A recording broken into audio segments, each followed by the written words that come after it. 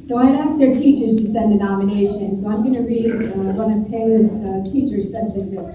It says, as a teacher, many of nomination letters come across my desk.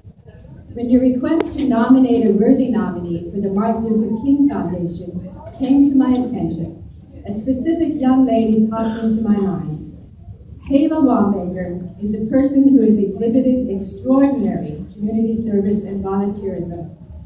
Tayla has the unique, albeit heart-wrenching, experience of having a grandmother with Alzheimer's disease living with her. She has learned to take in stride many of the debilitating elements of this disease, saying, "Oh, that's just my Grammie."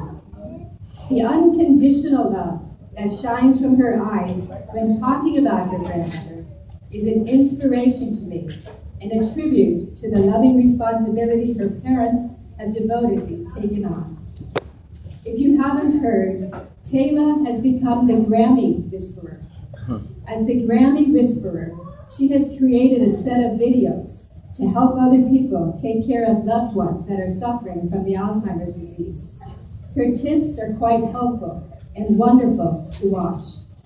From preparing tasty treats for Grammie to eat, to tricks that keep Grammie from falling out of bed, to ways to help keep Grammie active and smiling, these videos are helping people beyond our corrupt community. Tayla has demonstrated astute initiative and a true sense of caring for her grandmother.